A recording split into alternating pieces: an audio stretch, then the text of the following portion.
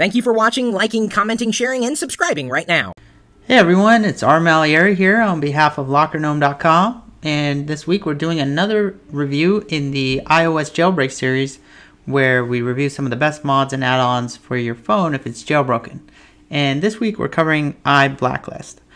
iBlacklist is a really awesome jailbreak application that allows you to completely manage who gets to call you, who gets to text you, and who gets to send you messages. So you can configure blacklists and whitelists and completely control who is going to be able to get through to you and who isn't. So you can see right off the bat, you have the main configuration of being able to enable call blocking, SMS blocking, and MMS blocking.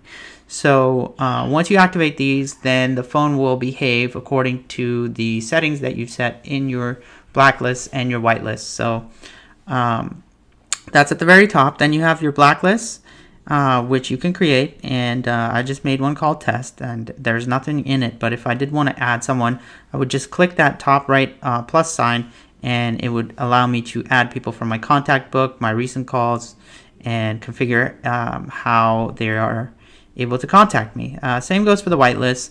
You can go in there and add people that can always get through, so there's never a worry about their ability to be able to contact you. So it says it right there, they're accepted people, and you can set this active to allow only who is on the whitelist. So everybody else will be excluded once your whitelist is enabled it, and it gives you a warning that this is a wide blocking range type of list. So use only blacklist set as active if you want to block a few people. If you start setting whitelist as active, it's going to block everyone except for people that are on the whitelist. So if you're just tired and you're pissed and you don't want to talk to anybody, set a whitelist with one person in it and it'll block everybody out. But that's the gist of how a blacklist and a whitelist works there. Under the history, you can see all of the calls that you've filtered, or you can see just calls, SMSs, MMSs, and you can go ahead and you can export this whole thing, which is pretty cool. So you can keep an archive of your history of what you're doing. There's my active list there. So the P01 shows what is active, and you can activate and deactivate the test just by tapping them, and it turns them on and off. So it says touch the rows, activate, deactivate your list, and that's how you manage what's active at the time. So if you don't have anything active, it gives you this warning, and it says make sure you have at least one active list and active list option. With 0 active lists, you're telling iBlacklist to not use any lists on search. So I guess I'll go back in here and I'll just go ahead and turn my blacklist on, because I don't want to whitelist people.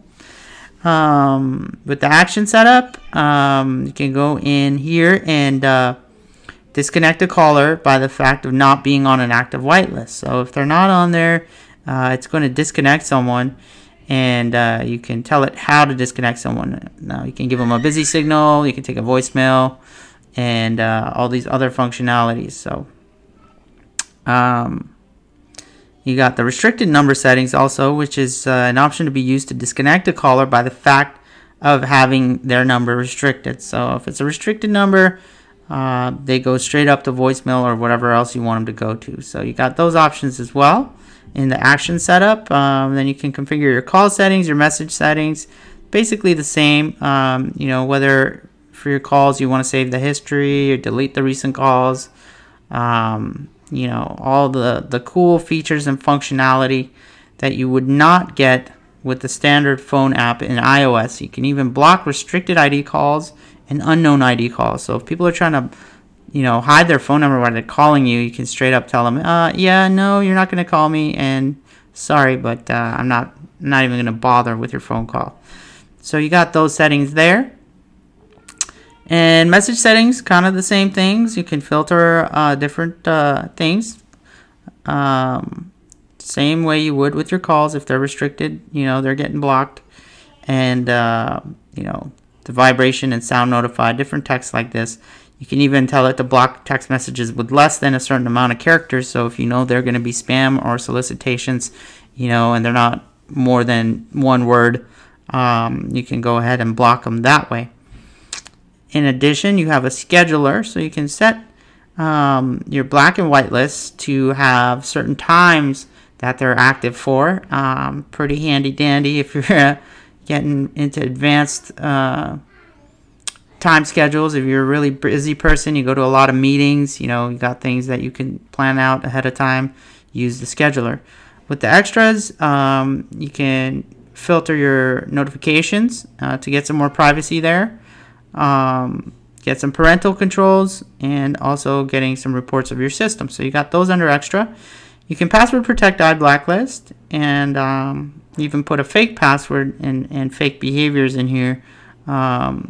Fake behavior, fake DB allows you to build a fake database and you know, make it do a fake action. So that's one of the cool features of this. It's pretty stealthy. If you go into camo, you can actually change what icon shows up for the app and what name the app is showing. So people will really not know what it is that you have on your phone. So for example, if I go ahead and I change my icon to the sleep timer and I rename it, rename the app sleep timer, then the next time I respring my springboard, when it comes back, the app will no longer say iBlacklist. You won't see the black contacts icon, and instead it will just show the camouflaged output. So here's a sneak peek of what that looks like. So here we are, guys. The phone is resprung, and you can see that the icon has changed, and so has the name of the application. But when I launch it, it's still iBlacklist. So if you want to be super stealthy, you can hide even what your icon is. So there you go. You've got a quick walkthrough of iBlacklist for jailbroken iPhones. Pretty awesome functionality that's not available in standard iOS, and you can get it on the Cydia App Store under iBlacklist. I hope you guys enjoyed this review. Again, this is R. Malieri on behalf of LockerGnome.com. Feel free to head on over to LockerGnome to check out some more how-tos and reviews. We've got some really good stuff for you there. All of our previous iOS reviews are on there. And if you want to find out more about me, you can follow me on Twitter at R. Malieri, or check my videos out on YouTube at /R. Malieri. Thanks again for watching, and we'll see you on the next review. See ya later.